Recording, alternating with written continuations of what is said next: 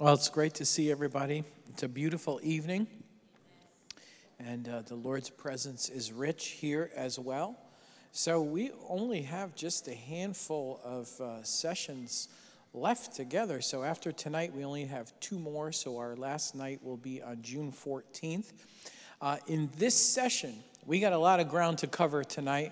I'm calling this Beasts and Bowls. It sounds like a cereal that didn't quite make it or something. I don't know. But in this session, we are picking up things at chapter 13. And we've come up to the point now where we're looking at John's vision of these two beasts and the reign of the Antichrist. And then we will see the bowls of wrath being poured out, which concludes God's wrath, as you know by now. So I'm going to begin reading in chapter 13 of Revelation, verse 1. John says, "Then I stood on the sand of the sea, and I saw a beast rising up out of the sea, having 7 heads and 10 horns, and on his horns 10 crowns, and on his heads a blasphemous name. Now the beast which I saw was like a leopard. His feet were like the feet of a bear, and his mouth like the mouth of a lion. The dragon gave him his power, his throne, and great authority. And I saw one of his heads as if it had been mortally wounded, and his deadly wound was healed. And all the world marveled and followed the beast. So they worshiped the dragon, who gave authority to the beast, and they worshiped the beast, saying, 'Who is like the beast? Who is able to make war with him?'" So this, again, I think you can tell is another one of these cutaway scenes as we've been referring to them. And in this cutaway scene, John is standing on the shore of the sea. Remember that in Jewish thinking, the sea was a picture of the Gentile nations. Why is that? It's because the sea is always turbulent. It's always churning. It's never at peace or at rest. So the nations are sometimes compared to the sea. Now, we can't probably fully understand what this beast represents unless we have some background from the book of Daniel, where Daniel seems to have seen this same beast with 10 horns. John doesn't explain the beast yet, and that could be perhaps because his readers already understood what it represented. If they were Bible readers, they already had some understanding of this concept from the book of Daniel. But the 7 heads of the beast are 7 empires that have persecuted the people of God.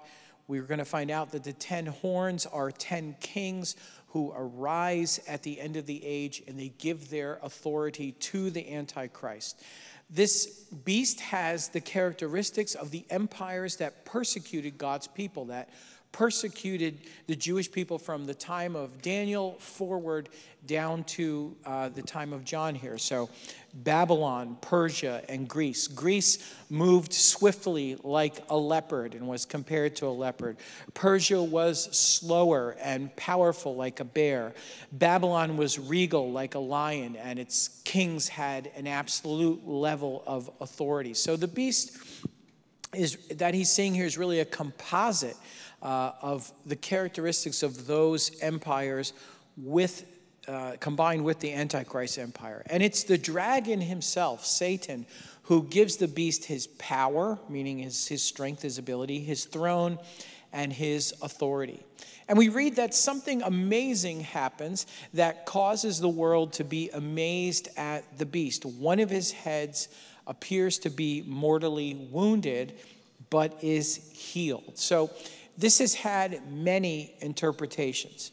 Some people, you might have heard this, some say that the Antichrist will be killed and that he will have a counterfeit resurrection in imitation of Jesus, let's say. They say that he will come back to life from a mortal head wound. And while many people have taught that, I'm not sure that I personally agree with that. And I'll tell you why. First, John says one of the heads of the beast was slain.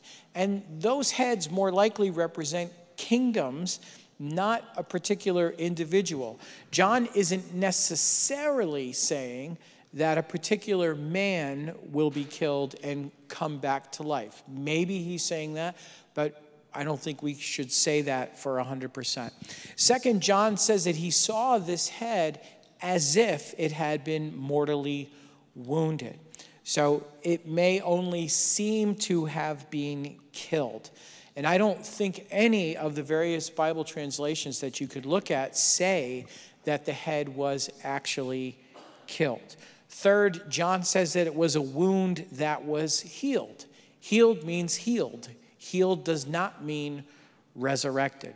So what I think in the context there, and with that language, what I think God is saying is that one of those evil empires of the past is going to return in some form. And the world will be amazed and follow the beast, proclaiming that no one can defeat it in battle. And again, a caution again, and I think we've said this a few times, but when it says the whole world, we're not sure if that really means the entire planet at this point, because it could just be a reference to the part of the world that they were familiar with. It could just be the Middle East, right?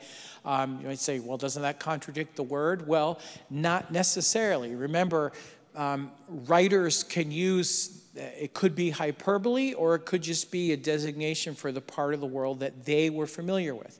We have this in the Christmas story. There went out a decree from Caesar Augustus that all the world should be taxed. That doesn't mean all the world was taxed. It doesn't mean that Caesar was taxing the Japanese and the Aztecs, right? It means the whole Mediterranean world that was under discussion. So we can't really be 100% sure. I wouldn't want to be dogmatic about that. Verse 5, it says, we're talking about the beast again, he was given a mouth speaking great things and blasphemies, and he was given authority to continue for 42 months.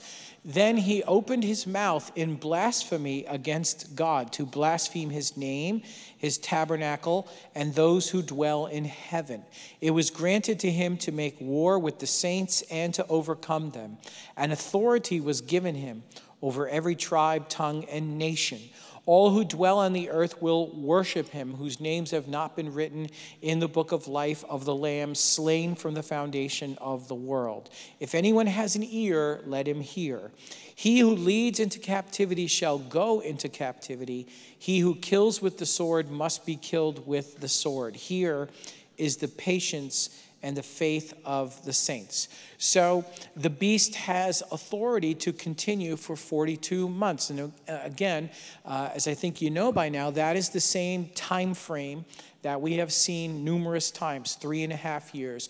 Notice that he has power to overcome the saints in his persecutions. And notice also that he is characterized by his blasphemies. So sometimes I think people have the idea that the Antichrist is going to pretend to be God, that he's going to pretend to be Jesus or something like that. That is not the case. He blasphemes God. He blasphemes Christ. When it says that Paul says in 2 Thessalonians how he sits in the temple showing that he is God, it doesn't mean that he's impersonating the God that we worship. It means that he's saying, I'm God. He is opposed to the God of Israel, and he's blaspheming the God of Israel. So we can see that back in Daniel, where it tells us that he speaks against the God of God. So just something to take note of in our reading there. So we know from Daniel that there are nations that do rebel against him. There are places that slip out of his grasp. But in this section, the language, notice, is stronger. And it does seem to indicate from the strength of the language that at least for a time, the Antichrist does have power over every government. So can't be sure. Maybe it's in the process of his conquest that he gradually extends his reign over virtually the entire world. It's just hard to know. But John says that this calls for patience. He says, here is the patience and the faith of the saints. So it is a situation that will call for patience and steadfastness because contrary to what you might see in Christian movies sometimes, some of which are truly ridiculous, resistance to a regime like this is really not going to be much of an option. We know how difficult it is, right? Especially if you're unarmed and especially if you're dealing with someone who is going to have the level of technology, right, that will be existing for surveillance, and coupled with the fact that there is also supernatural, demonic, satanic, I should say, empowerment of this system. So John says, look, this is the thing that is just going to call for patience and faith on the part of people. Resistance is not going to be much of an option. Verse 11, it says, then I saw another beast coming up out of the earth, and he had 2 horns like a lamb and spoke like a dragon. And he exercises all the authority of the first beast in his presence and causes the earth and those who dwell in it to worship the first beast, whose deadly wound was healed. He performs great signs so that he even makes fire come down from heaven on the earth in the sight of men. And he deceives those who dwell on the earth by those signs which he was granted to do in the sight of the beast, telling those who dwell on the earth to make an image to the beast who was wounded by the sword and lived. He was granted power to give breath to the image of the beast, so that the image of the beast should both speak and cause as many as would not worship the image of the beast to be killed. So most commentators connect this second beast with the idea of what we call the false prophet, the person known as the false prophet.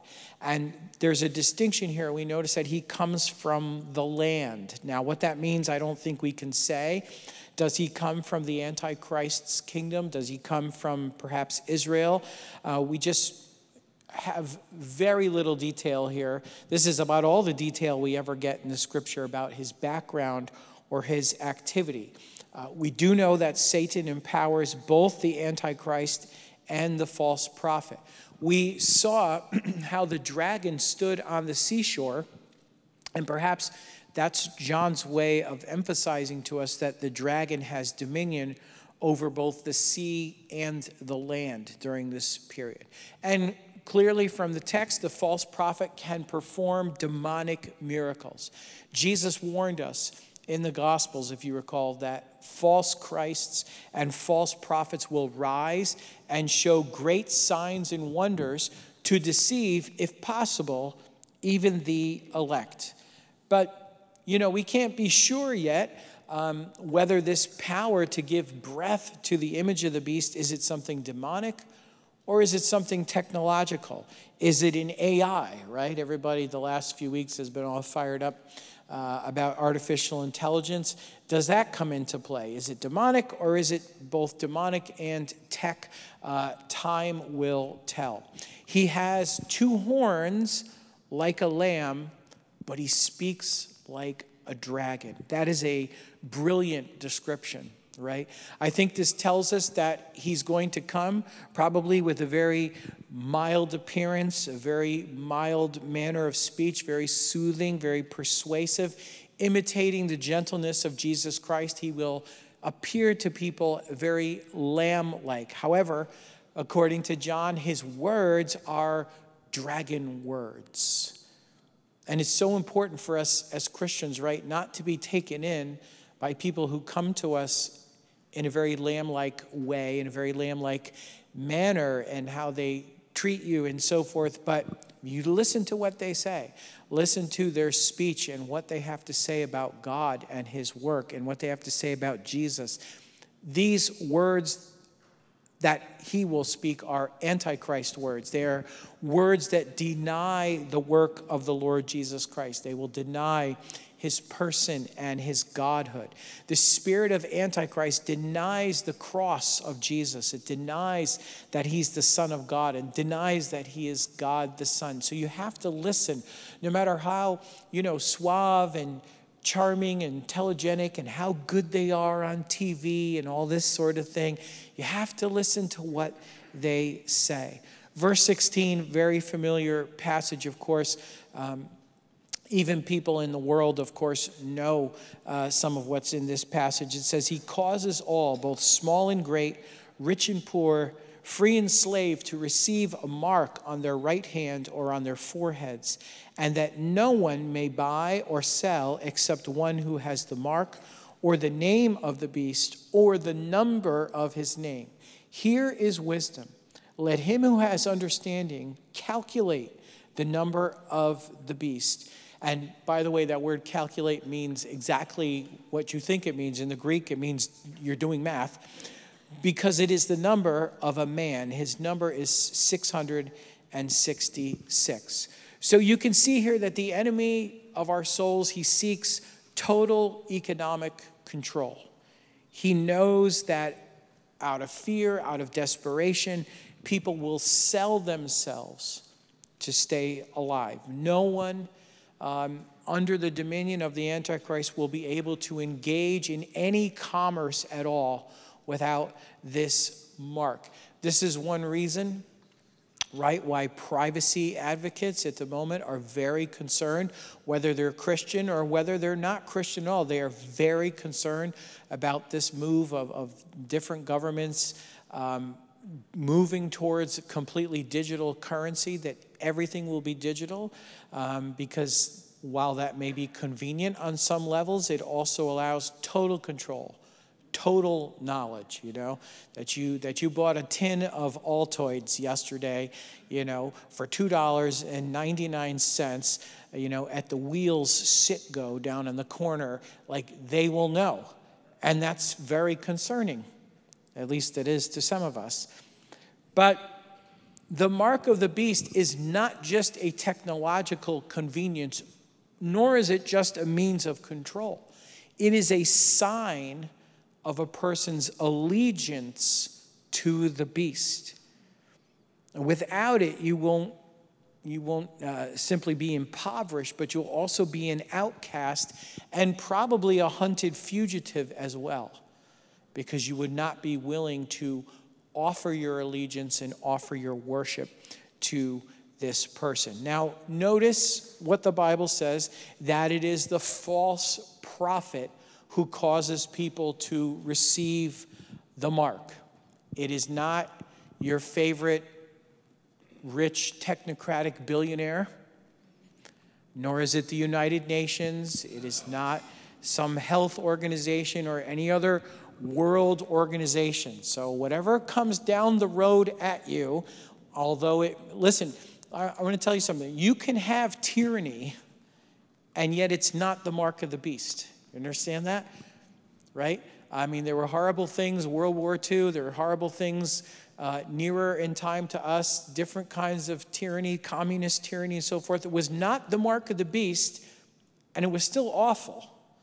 So what am I getting at? Nothing that comes along before the false prophet is the mark of the beast. That doesn't mean that I think it's good, right? If they take our money away and make us use electronic money or whatever. I'm not saying that that would be good.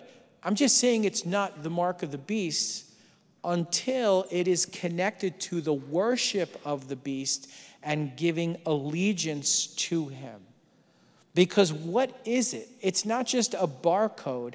It is a mark or name of the beast. So it has to be connected to that person or the number of his name. It has to be connected somehow to him and the devil's desire to cause people to worship him. Does that make sense? So don't misunderstand me. It doesn't mean that I agree with any evil scheme that somebody might be doing out there. That's not what I'm saying. I'm just saying, okay, fight evil, fight tyranny, but until this happens, it's not the mark of the beast. So please stop sending your pastors TikTok videos saying that the beast's mark is here, because it's not, okay? So you would think that the scriptures here would stop people from making conspiracy videos, but it does not. All right. I do believe that the mark involves physical alteration of the body. There's a Greek word here for mark, and you can look it up in your Bible dictionary or concordance. It's haragma. It means a mark like the mark that you would get or make from scratching or stamping something. So there is a physicality to this word. So it could be a tattoo. It could be something else imprinted in your flesh. I don't think we know yet, but I don't think it will be something subtle, because people will be proud to wear this. especially if they are hardcore, devoted worshipers of this miracle-working man. They're going to be very proud to show you, what's wrong with you, man? You don't have his mark yet? Don't you love him? He's awesome. How could you not take his mark? What are you? Are you one of those, Yeah, exactly. And it's very knowing and conscious. Because that rebellion of the last days is not just rebellion in general. It may be rebellion in general now, but not at the end of the age. If you read Psalm 2, King David understood this 3,000 years ago, that at the end of the age, it's going to be very conscious whom that rebellion is directed against. The kings of the earth take their stand against the Lord and his anointed, his Mashiach, his Christ, saying, let us break their bands asunder and cast their cords away from us. It will be a knowing and deliberate rejection and blaspheming of the God of Israel and Jesus, his son. See what you understand the difference? What we have now in society, for the most part, people are not doing it to stick a finger in God's eye. But at the end of the age, the lines are drawn. And it's going to be a very different matter. And they will be proud to wear that mark. All right, so let's talk about this famous number 666. It could stand, as has been suggested, for man making himself God. As we've talked about biblical numerology a little bit here in this course, 6 is the number of man. I think you know that. And when we triple that, we make a kind of trinity. So the number could speak, and it speaks to me certainly of man substituting himself for God. Why does John call it the number of a man? Well, in the ancient world, and even all the way up to the present time, in many different religious and mystical systems, people try to find spiritual meaning in words and names through the practice of what is called gematria. So in gematria, people assign number values to different letters of the alphabet. And then people study the results. They add them up and so forth and try to discern something about a name or a word based on what the numbers add up to, right? So let's say we were doing this in English. A is 1, B is 2, C is 3, and so forth. But it had more meaning in some ancient languages because in a language like Hebrew, letters were and still are used for numbers.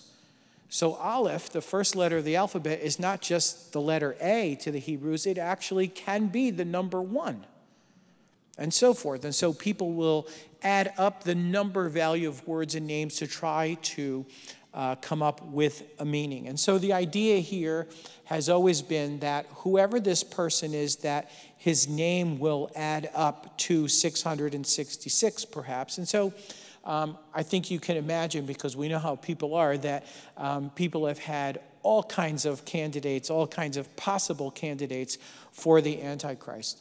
But biblically, and you might have heard me talk about this in one of our Q&A times, but biblically, John using the 666 would have reminded Bible readers of another person, and that is King Solomon, because we do see the number 666 in the story of King Solomon. And it's very notable that Solomon, through all of his trade and his taxation and so forth, the amount of gold that came to him in a year was 666 talents of gold.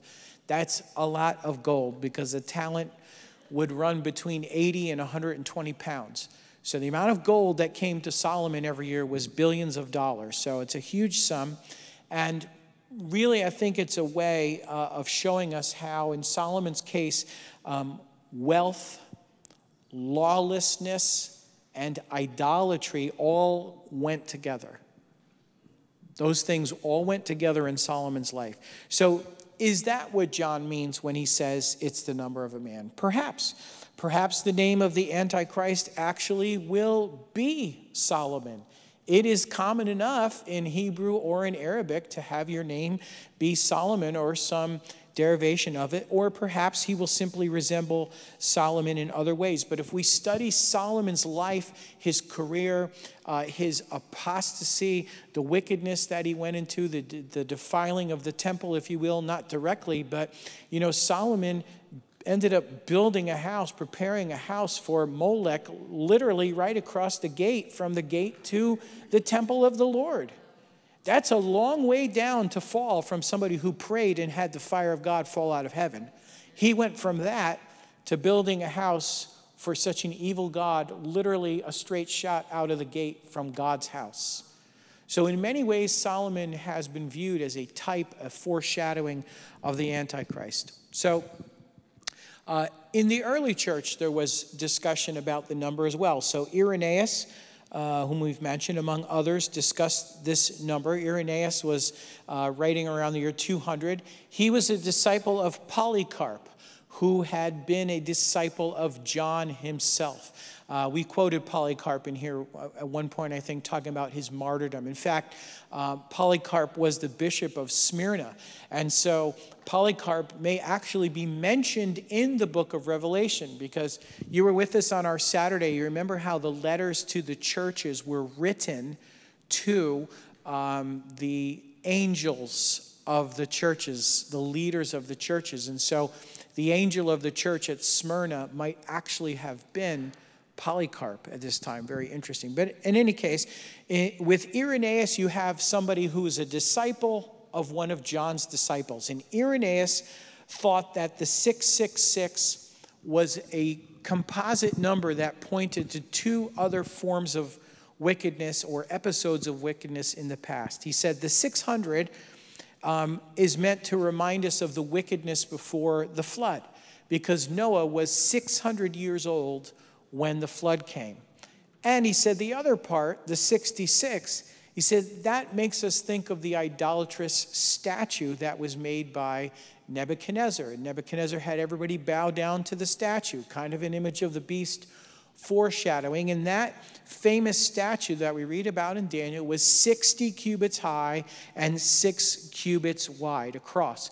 So Irenaeus, he thought that 666, therefore, it summed up all the evil of wickedness and all the evil of idolatry.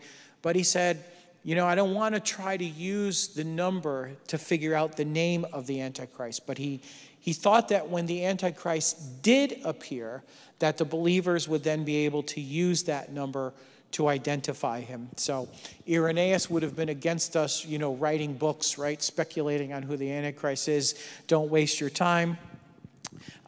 Giving you a quote there from his famous book, which is called Against Heresies. I always think it's amazing to read these things by, people that were thinking about this stuff almost 2,000 years ago. It's amazing. We will not, however, incur the risk of pronouncing positively as to the name of Antichrist. For if it were necessary that his name should be distinctly revealed in this present time, it would have been announced by him, John, who beheld the apocalyptic vision.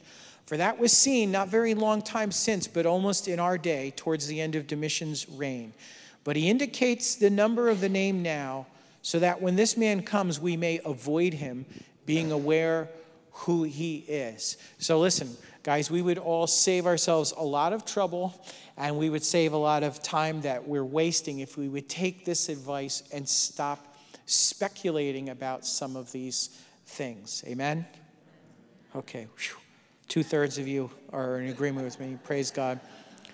But this, in any case, whatever it looks like when it comes, and whoever the man is when he appears, the idolatry of the last days will have the most serious and immediate consequences, as we're about to see in chapter 14, because anyone who receives this mark is destined to be condemned to the lake of fire. So chapter 14, John says, Then I looked, and behold, a lamb standing on Mount Zion, and with him 144,000, having his father's name written on their foreheads. And I heard a voice from heaven like the voice of many waters, like the voice of loud thunder. And I heard the sound of harpists playing their harps. They sang, as it were, a new song before the throne, before the four living creatures and the elders, and no one could learn that song except the 144,000 who were redeemed from the earth. These are the ones who were not defiled with women, for they are virgins. These are the ones who follow the Lamb wherever he goes. These were redeemed from among men, being first fruits to God and to the Lamb. And in their mouth was found no deceit, for they are without fault before the throne of God. So this is a mysterious passage, to be sure, but it seems that what we have here is we're going to have in chapter 14 some vignettes, some different scenes showing us the spiritual state of people at this time. And what we're seeing here is the 144,000, it would seem at the completion of their ministry. So it seems that we have telescoped forward in time, probably to the time when Jesus returns, and they are being shown as the first fruits of the redeemed of Israel. So what's happening here is we've kind of jumped ahead in time to see their successful perseverance and redemption, because you notice that they were not marked. They were marked with God's name. So God is trying to draw for us a great contrast here. So these special Jewish believers are going to be rewarded for their faithfulness with some wonderful privileges. So they have the right to worship God with a special song that apparently only they can learn and play. They also have this wonderful privilege of being allowed to follow the Lamb wherever he goes. So think of that. Wherever Jesus goes, these loyal followers will be there with him. You know, you can't just rush the crowd, right? In the millennium, if you were like a big name rapper and you'd have a posse, right? So when Jesus rolls up, he has 144,000, extra holy people with God's name on their forehead who follow him everywhere he goes. And they have a special place of closeness to God's throne. John connects this to the fact that there is no deceit in their mouths. Now, this, as I've been saying, Revelation is just chock full of these callbacks to the Old Testament. And I believe this is a callback to Psalm 15. See, Jewish people knew that if you had clean lips, could you stand before God. Remember that Isaiah had to have his lips cleansed when he was taken up, even in vision. He wasn't taken there bodily, right? In Psalm 15, I know you've heard this, says, Lord, who may abide in your tabernacle? Who may dwell in your holy hill? He who walks uprightly and works righteousness and speaks the truth in his heart. He who does not backbite with his tongue, nor does evil to his neighbor, nor does he take up a reproach against his friend. So that it goes on from there to talk about behavior, but the psalm in other ways, but the psalm begins, and it's a beautiful psalm. Please go read it. The psalm begins all about the speech and the speech that flows from a pure heart. So beautiful. So in the 144,000, God is showing us the kind of holy living that he is seeking from us. So we have this immediate contrast with chapter 13, and we see a quality of life that is so radically different from the lifestyle of the followers of the beast, right? So they don't have the name of the beast on their forehead, but they have the name of the Father. So that may be invisible to our eyes, but God can see that they are completely devoted to him. They don't blaspheme God like the beast followers do, but they offer him pure worship and a new song. They're not like the followers of the beast who don't have a love for the truth, but it says these men have no deceit in their mouths. Well, what does that have to do with the beast followers? Well, remember, Paul had told us in 2 Thessalonians that God sends them this strong delusion so that they believe a lie. Why? Because they didn't have a love for the truth. Powerful. The followers of the beast reject God and they fall away from his truth. So Paul said the day of Christ was not going to come unless there was first a great falling away. But notice these follow the Lamb wherever he goes.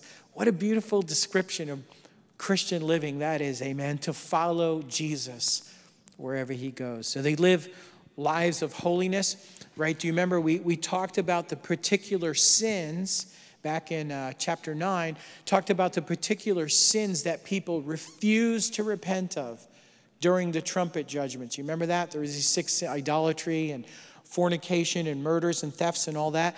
But these men, it says, refused to defile themselves. So that's why it's great, and we talked about this in one of the Life in the Spirit classes, that's why sometimes it's great, even though it's good to meditate on God's word and just meditate and soak in one little passage, sometimes you just have to sit down with the book like this, the book of Revelation, and you just have to read through the whole thing in one shot. It might take you an hour and a half to read through the whole thing, but see, if you read through the whole thing in one shot, then you will notice these contrasts. You will notice kind of the hidden structure of what God is wanting to say to us and make that contrast. Verse 6. It says, "Then I saw another angel flying in the midst of heaven, having the everlasting gospel to preach to those who dwell on the earth, to every nation, tribe, tongue, and people, saying with a loud voice, 'Fear God and give glory to him, for the hour of his judgment has come, and worship him who made heaven and earth, the sea, and springs of water.'" So I think this is astounding. From the beginning of creation, as far as I can tell, I don't think that God ever committed the work of preaching to angels. Now, these angels are not, this angel is not giving you all the facts of Jesus on the cross and so forth, but notice there's an angelic warning, and that's so unusual in the scripture. Preaching is for us to do, but God so eagerly desires people to be saved at this time that he will perhaps suspend his typical way of doing things, and he sends an angel through the skies to warn people to fear God. This angel, in reality, is telling people, hey, human beings down there, it's now or never. There may still be a chance even for some of them to repent before the bowls of wrath come, and this angel is warning people that the hour of judgment is upon them. And another angel followed, saying in verse 8, "Babylon is fallen, that great city, because she has made all nations drink of the wine of the wrath of her fornication." So this is the first reference to the concept of Babylon.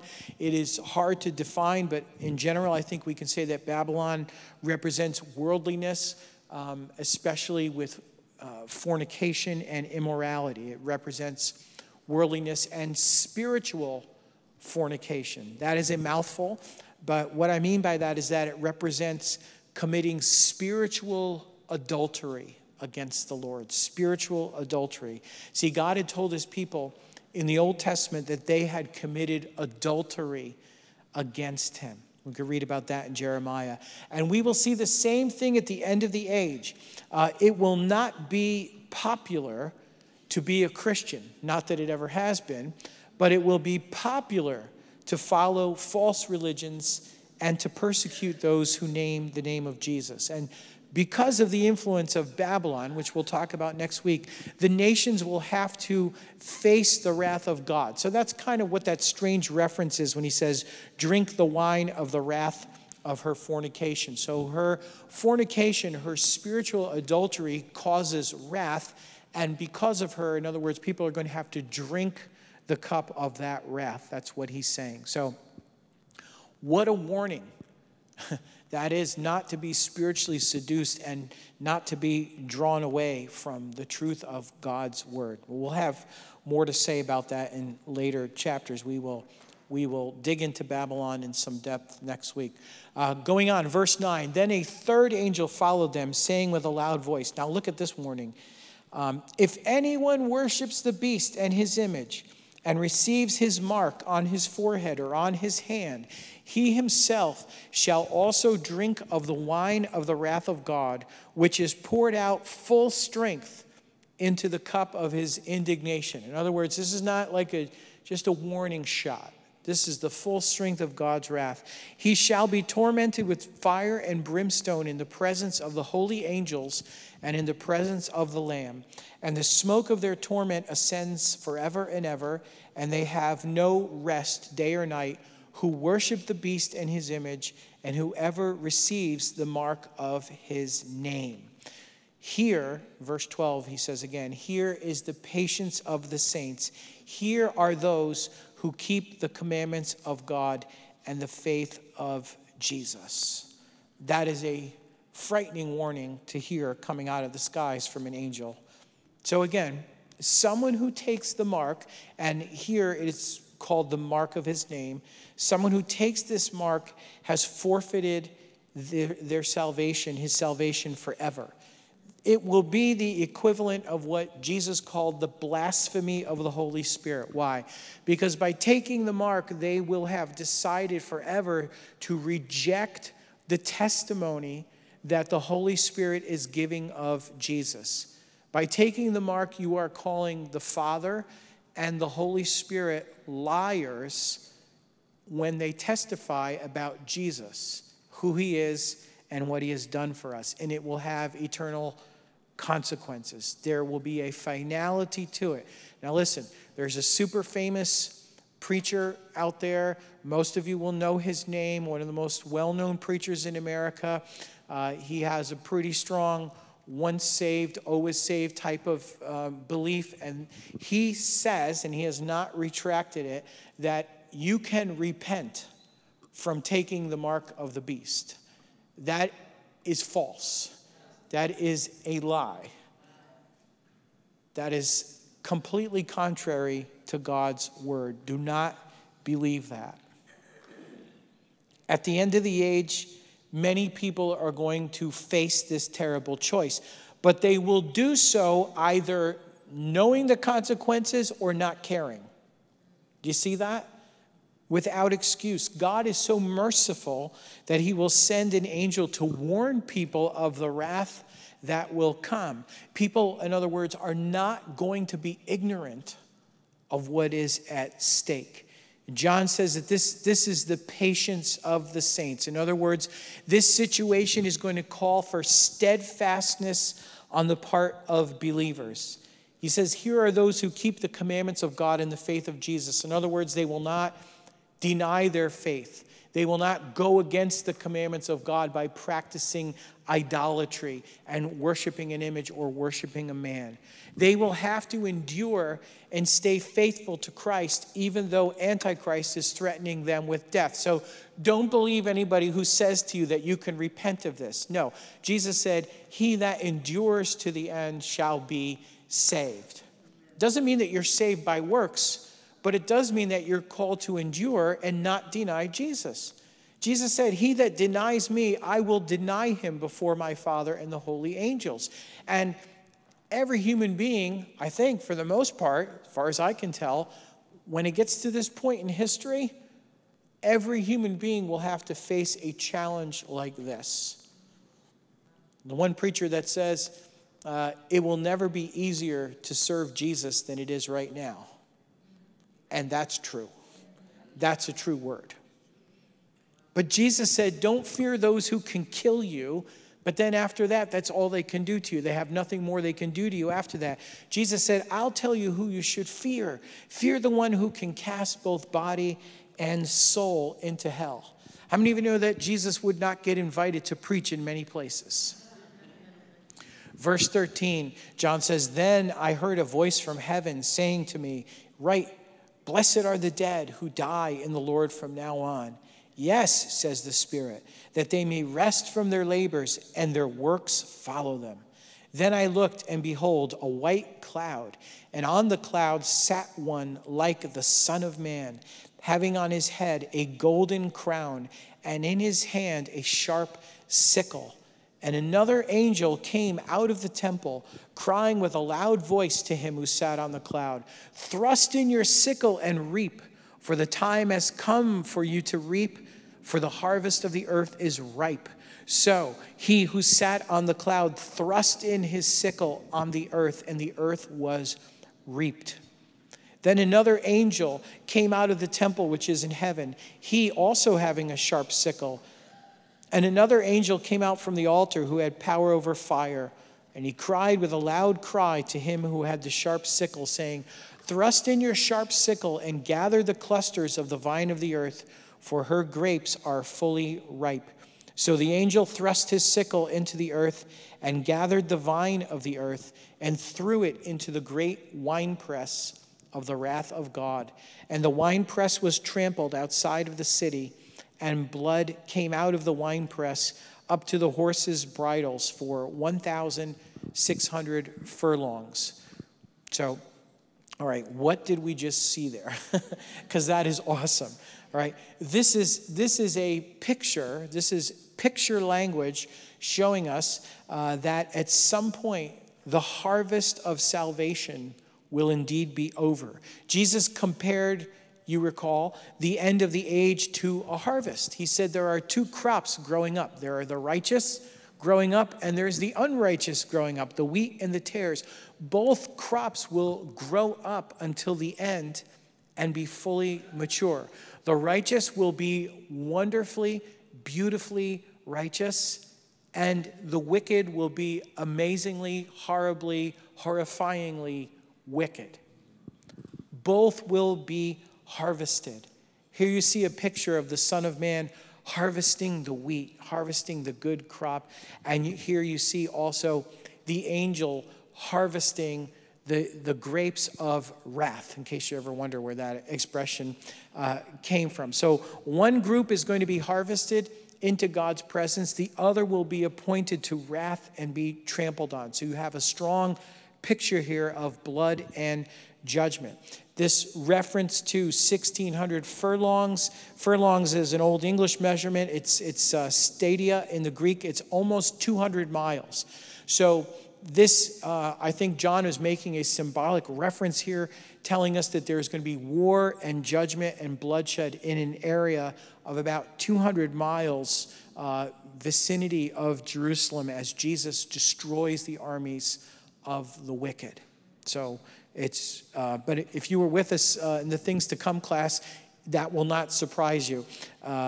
You can go back and watch those videos where we talked about Jesus' military campaign to rescue his people at the end of the age. Chapter 15, I better move more quickly here.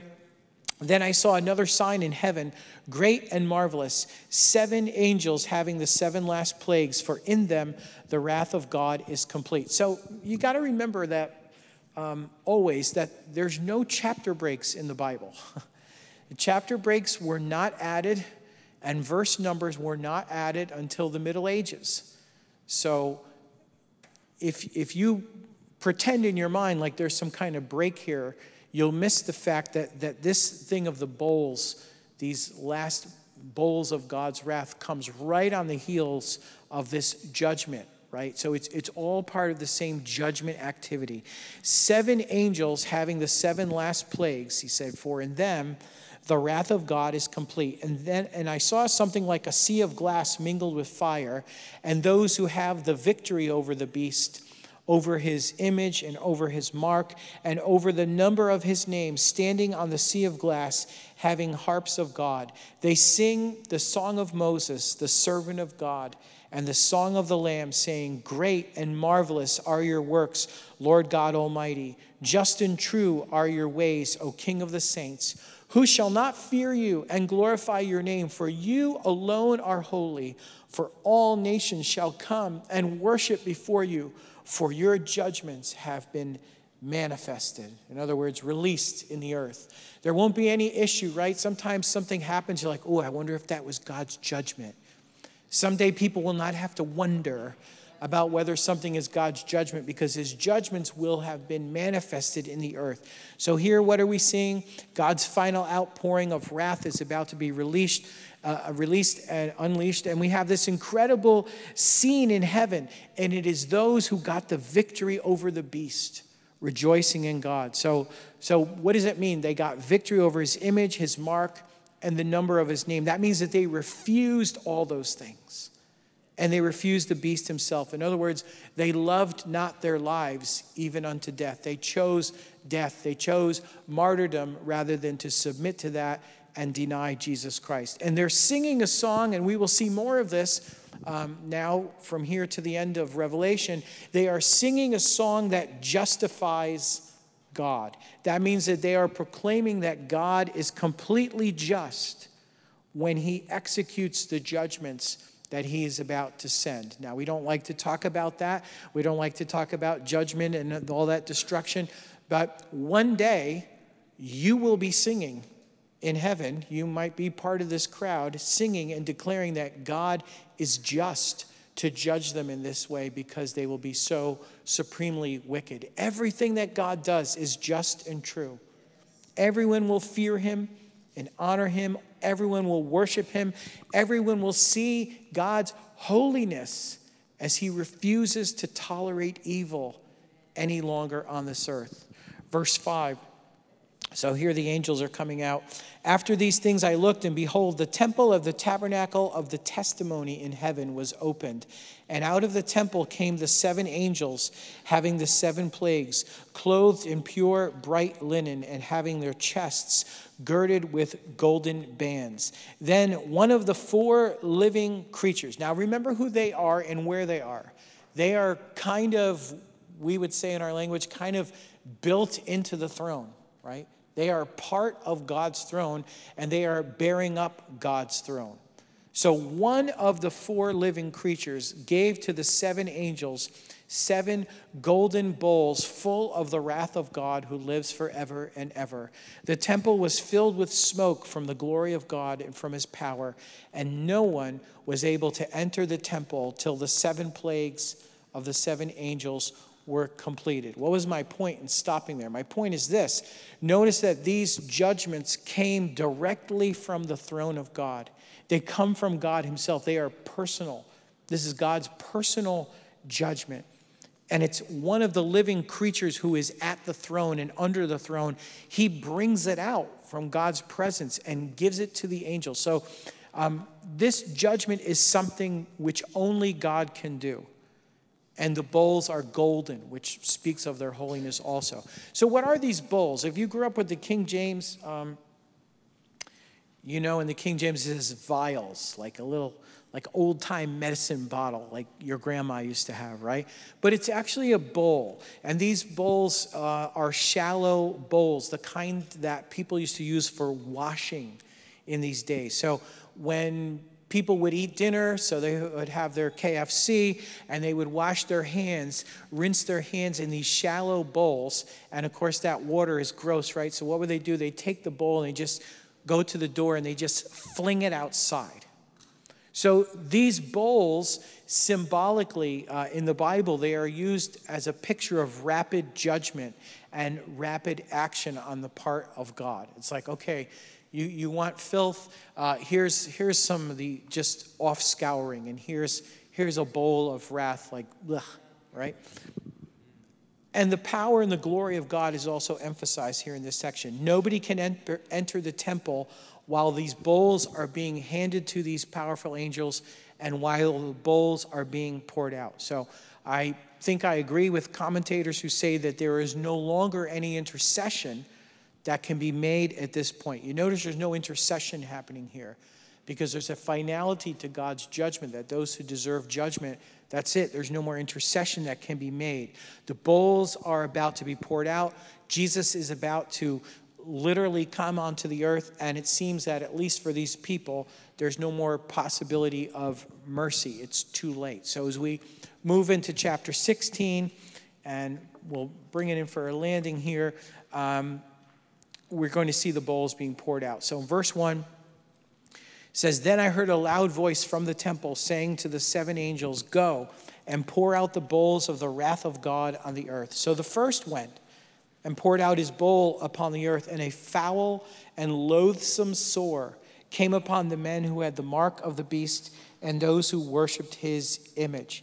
Then the second angel poured out his bowl on the sea, and it became blood as of a dead man, and every living creature in the sea died." So I think John there, he's trying to think of the most disgusting thing that a Jewish person could think of to tell you how bad the sea is going to be. And you'll also notice as we go through, I should have mentioned this, but as you go through the bowls, you will notice the similarities, the callbacks to the Exodus, right? God bringing his people out of Egypt with plagues just like this. And in many cases, it's the same plagues. And it's the same picture. Because what's happening, God is sending out plagues, judging these false gods who are blaspheming the God of Israel, right? Remember Pharaoh said, who is Yahweh, God of Israel, that I should serve him? Same thing happening here. The deliverer comes. The greater Moses is coming to do what? Redeem his people and bring them into the promised land. So there is a powerful correspondence here. Verse 4, then the third angel poured out his bowl on the rivers and springs of water, and they became blood. And I heard the angel of the water saying, you are righteous, O Lord, the one who is and who was and who is to be, because you have judged these things. For they have shed the blood of saints and prophets, and you have given them blood to drink, for it is their just due. And I heard another from the altar saying, even so, Lord God Almighty, true and righteous are your judgments. Then the fourth angel poured out his bowl on the sun, and power was given to him to scorch men with fire.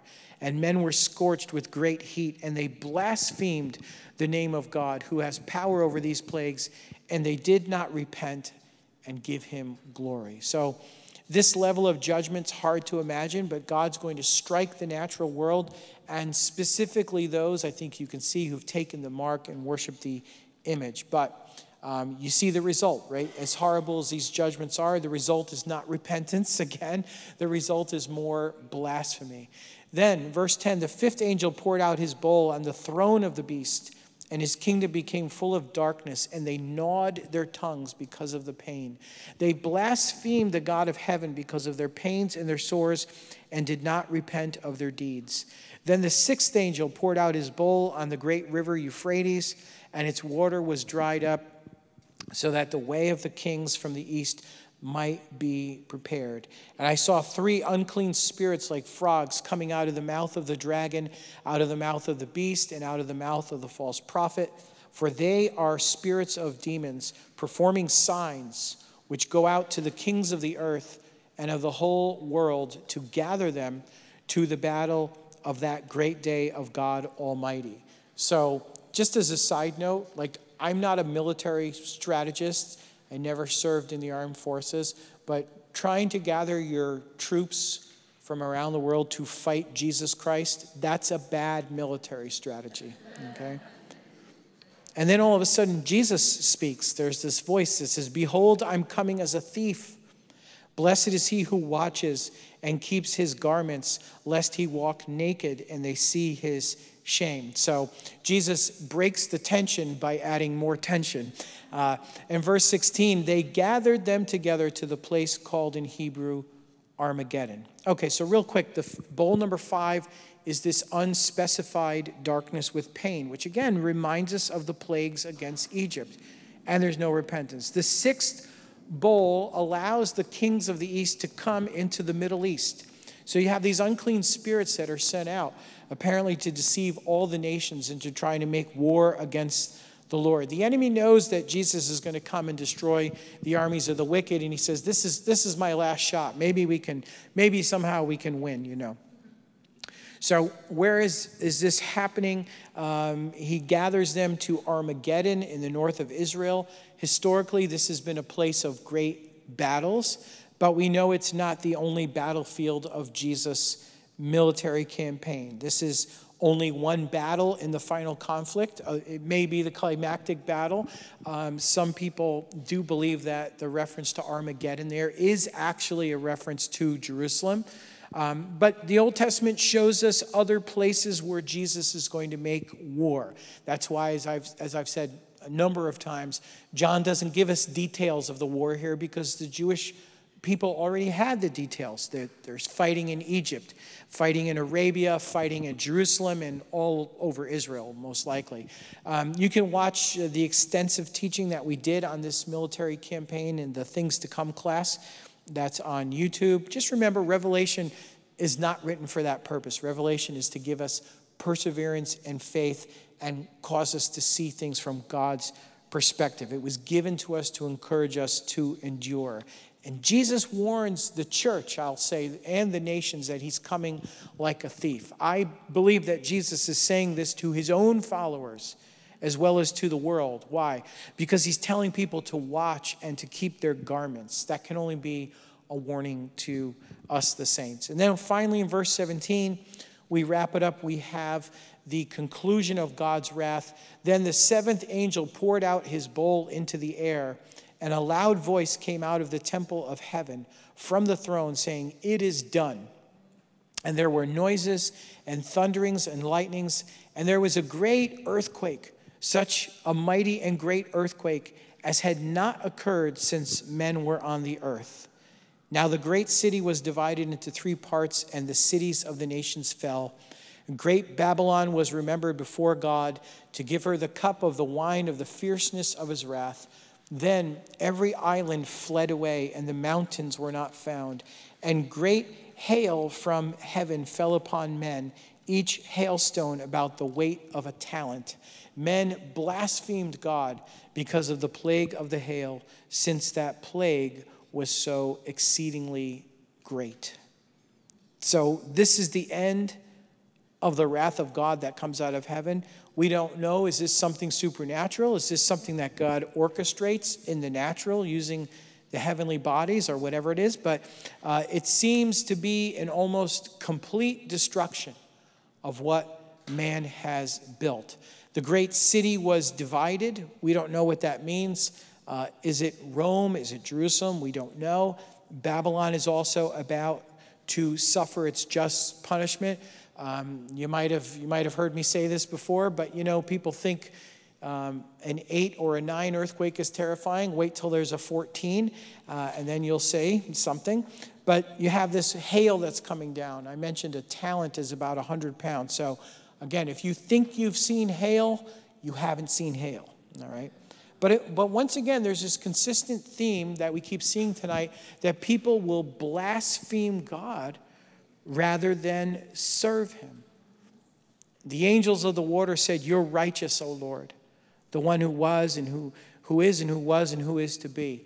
And church, I pray that that will be our confession as well, that we will acknowledge the kingship of God the Father and the Lord Jesus Christ, and to do it now while it is relatively easy to do so, and while God's invitation is so loving and gracious. Jesus said in John 3:17, God did not send his Son into the world to condemn the world, but that the world through him might be saved.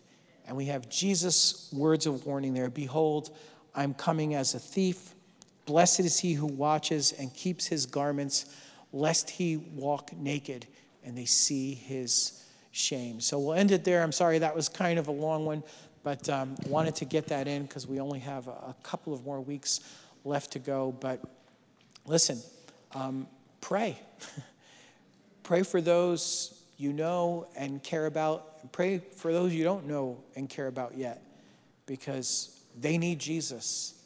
They need Jesus. They need soft hearts that will respond to his gracious gospel invitation before a day comes in which repentance for them is not possible because of the hardening of their hearts against God and the choices that they've made. And it falls to us as well as believers in Jesus to make sure that our lamps are burning bright, that we don't be found ashamed in the day of Christ, but that we endure with him, whatever we're faced. I mean, will we face this? I don't know. This may not happen for hundreds of years. Who knows? But we are always, every day, faced with the choice to be Christ-like or not, to respond to his voice or not, to grow in grace and in the knowledge of Jesus or not. So that's our choice. So, all right, we'll take some questions, and I'm going to grab some water. Back to page 9, where it says the time for intercession is over. Am I to understand, while all this havoc is going on, the saints, those that are righteous and are following the Lord, they are praying in the meantime while this havoc is going on? Am I to understand that? And when the intercession is over, that's when Jesus just cuts off the prayers and says, "That's it, it's done"? Well, there's certainly, that's a good question. I mean, and there's certainly a finality at that point, because once God sets this plan in motion, God has he says his determination is to shake the nations. So once he begins his pattern of judgment, he's going to take them to the conclusion. It's like every time you've ever been to a restaurant, at some point, the bill is due, and it's time to pay, right? So at some point, human history will be over. And the one who is in charge of history, the one who has all the times and seasons under his control, will decide that's it. This is the time that now there will be an accounting. And certainly I noticed that the bowls are largely directed against destroying the Antichrist kingdom. Now, there may not be a lot of people, from what we read, that survive this in the body. I mean, I think whether you're pre-trib, pre-wrath, post-trib, whatever you are, by this point, believers are in a resurrection body. But there will not be many people, I don't think, who will survive in this natural body into the millennium. Now, as Jesus comes back and the millennium begins, it's party and celebration time, and people from the Gentile nations are rejoicing with the Jewish people, bringing them back to Israel, the survivors and so forth. There's beautiful scenes representing that in the scriptures in Isaiah. It's really quite wonderful. But for those who've taken the mark, for those who've defied God, there is a limit. There is a cutoff date, and at that point, God's like, no, there's no more that can be done for them. Their fate is sealed, and they've made their choices, and God has given them all those trumpets. They curse God through the trumpets instead of repenting, and through the bowls, there's no repentance either. So what can one say? But it's an awesome scene. I wish we had weeks to go through each verse. Me too. Pastor Nick, at the time when those who refuse to worship the beast and they make that choice, I mean, does the beast allow them to live on, or are they immediately cut down, or some cut down immediately, or some get a chance to maybe just change their mind? Yeah, I mean, I think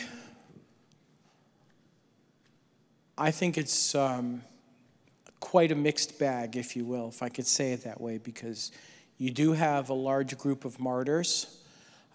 You have large groups of people that you see in heaven rejoicing. But you also have some survivors.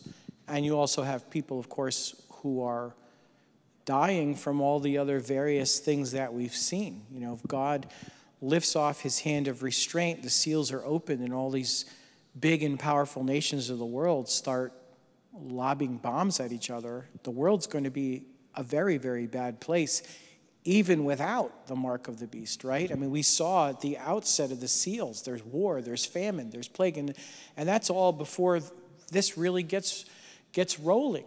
So it may be that there will be people who hide out, who are able to scratch out an existence, in hiding, but they will definitely be fugitives.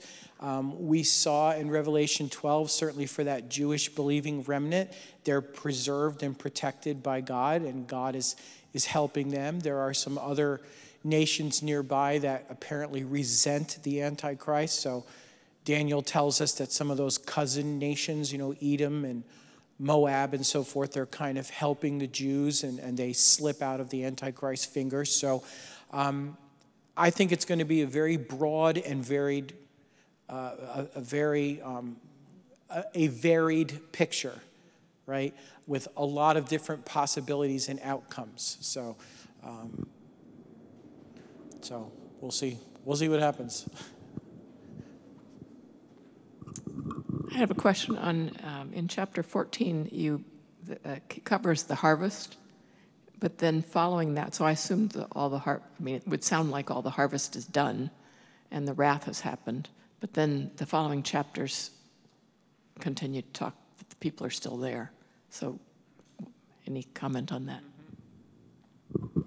Yeah, I think the reason why they made a chapter break between 14 and 15 is because 14 is a visionary experience, right, where he's just saying this is the big picture, that there's coming this moment when Christ is going to gather the wheat into his barn, but then there's this other harvest of grapes that are about to be squished. And so that's kind of one vision, and then what comes after that is you're seeing how that plays out in the natural, right? Because it's a very, after so much talking, I can't find the right word. I was going to say fanciful, but that's not the right word. It is kind of a fanciful representation of Christ, seated on a cloud reaping. It's very different from the pictures we've seen of God enthroned and so forth, and the sea of glass and the throne room and the four living creatures. So I think it's just a pure visionary experience using that motif of the harvest to explain what is then broken out. Because once that word happens, then the next thing is, okay, here's what's happening now on the earth. All these horrible bowls of wrath are being poured out. So yeah, that's very good. Hello, sir. Good evening. This is a reference to chapter 13, verse 11. It says here, another beast. One came and had his time, and then another beast came out. Okay. Is this a warning that evil empires will come and go, but there will be other ones emerge? This is going to go on, this resurgence of one evil empire and then another until the very end? Yeah, that's actually a fabulous question. You were definitely in the running for the gold star tonight. So, because if you take it back to where all this vision, where this template or this motif of beasts began, it began in Daniel 7, in that Daniel 7 vision when he sees the Son of Man being presented to the Father in heaven, if you remember that, and then a kingdom and authority and so forth.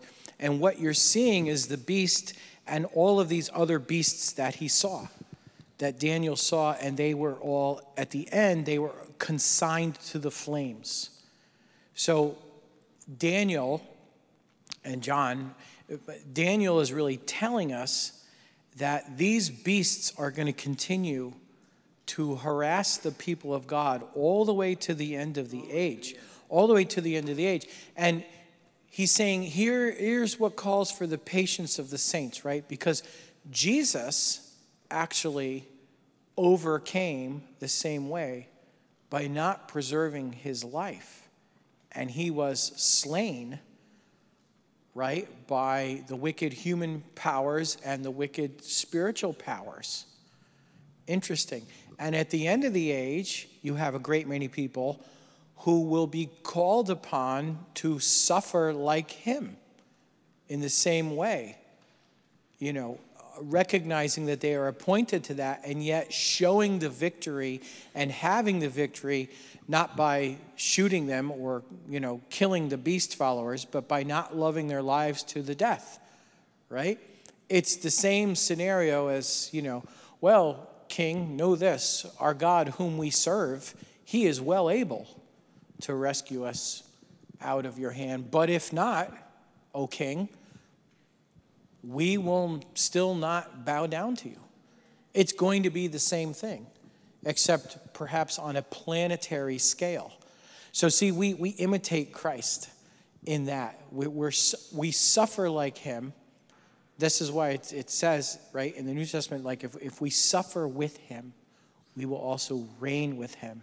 So Jesus suffering, being slain by beasts, and then rising and being glorified, we are living out that same thing as a pattern. We suffer. We may perhaps be martyred, and we will, if we do that and not deny him, we will also be glorified and reign with him. So you're exactly right. That is exactly the point in Daniel 7, to encourage the people that this is only for a time, and your job, if you find yourself living in this situation, is to be patient and know that at the end of it, the Son of Man is coming, and those beasts will be destroyed, and then the kingdom will be given to the people of the saints of the Most High. That's what Daniel says. So go back and read Daniel 7 if I've lost you there. But it's a tremendous picture. And when Paul's writing the letters and Peter talking about suffering and so forth, they're really reaching back into Daniel 7 to make those points. It really is quite a powerful connection. So I know, I think I needed some protein. Yeah. Correct me through this if I don't get this right. You mentioned, or we read, about the 144,000 men. It kind of put me in a place of thinking when Jesus was born, his life was already, on the line with Herod and stuff, and how all the firstborn males were taken. I kind of like connected those 144,000, even though there may not have been that many surrounding Herod at the time, but I feel like those children that were taken have a special place in heaven right now with God. Well, perhaps. I mean, we don't have any indication, and they don't appear anywhere else in Scripture. But the fact that they are the subject of a prophecy, and the fact that really their lives were taken in a persecution that was directed at Jesus Christ, does lead me to think that they're we will know who they are, I'm sure, in the age to come, and they will probably have some kind of place of honor. I really think children could have that innocence over their lives, virginity, speech, things like that, purity. Yeah. They didn't have a chance Right. to become so sinful as adults. Mm-hmm. Yep. So, no, that's interesting. Yeah, I hadn't thought of that. Anybody else? Hello, friends. This is a question that refers to chapter 14, verse 6. It talks about the angel who comes and warns everybody to fear God and give him glory. So I know that God desires all men to be saved, and that he sent this angel to maybe appeal to those people who might turn. Do you think that there were a good number of people who did, or... I mean, we don't know, Yeah. I don't think we can say yet. I mean, I think there are a lot of martyrs, and the situation certainly at the rapture, let's say, if it's, well, let me walk that back. Let me see how.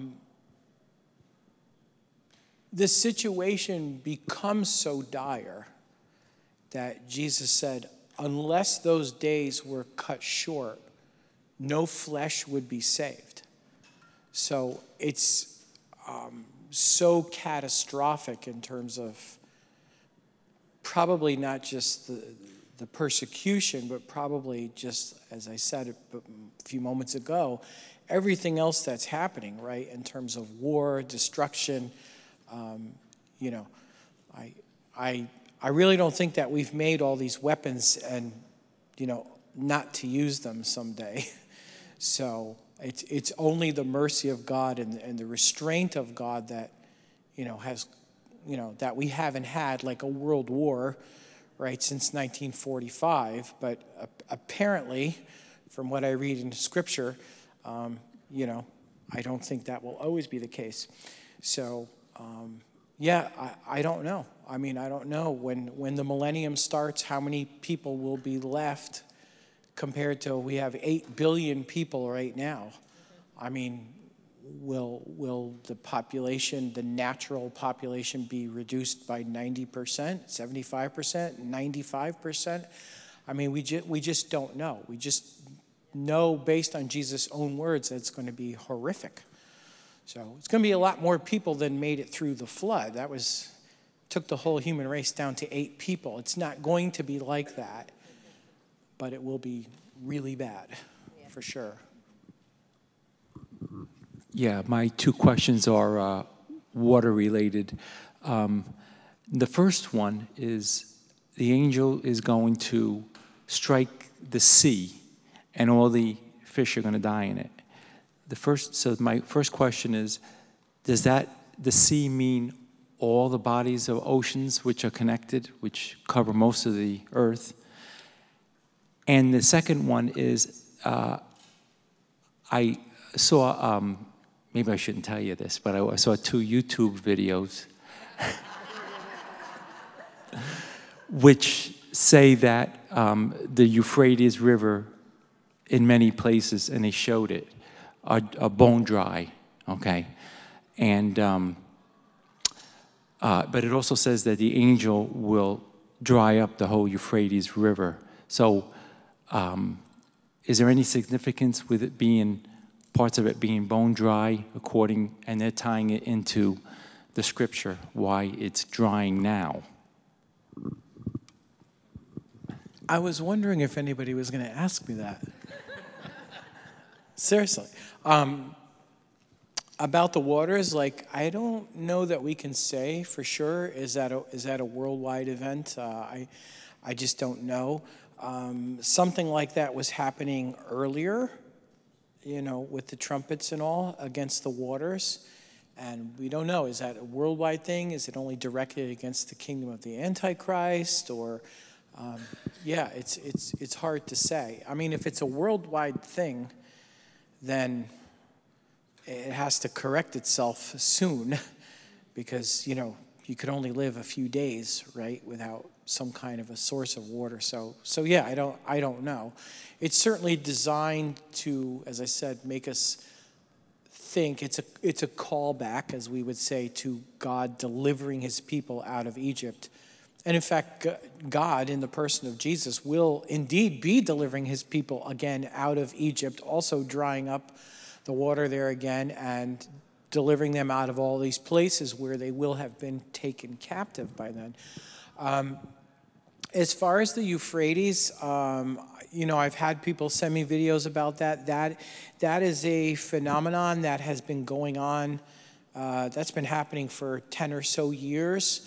I don't, and people are like, oh, that means that we're at the time, that we're at the time of the 6th, bowl already. I'm like, no, because I think if we were in the 6th bowl, I'm not picking on you who's saying that, but I'm just saying, look, if you're at the 6th bowl, then all of these other things have already happened, right? So I think, those things go back and forth, maybe with the cycles and so forth. And some of that is actually because of the dams, if I'm not mistaken, and so forth. And these different countries are sometimes ready to come to blows because of water access and everything.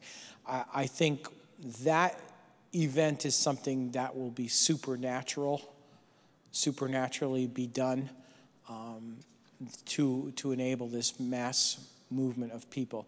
Because God's determination is that he's going to, if you read the book of Joel, he's going to bring all the nations down there. So all the rebellious nations are going to be brought into that area, according to the book of Joel. So if that means that he's got to drag everybody over there from Europe, Africa, Asia, or whatever to come down because they're trying to, it's interesting, we're getting ahead of it, but in chapter 19, it says that those nations, they were all gathered together to make war against the one who sat on the horse.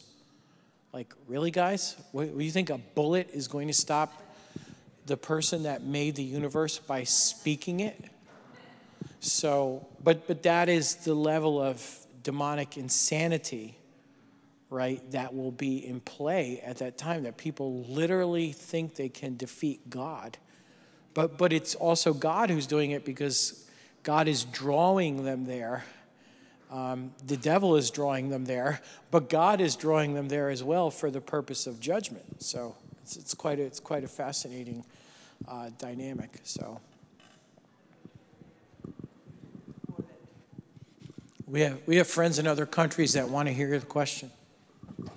Earlier, when you said that people would just sit back and contemplate, could that be the Antichrist, or could that guy be the Antichrist? In the 80s, I would look around and think about it, and then Ronald Reagan came into office, and guess what? 666, I says, gotta be.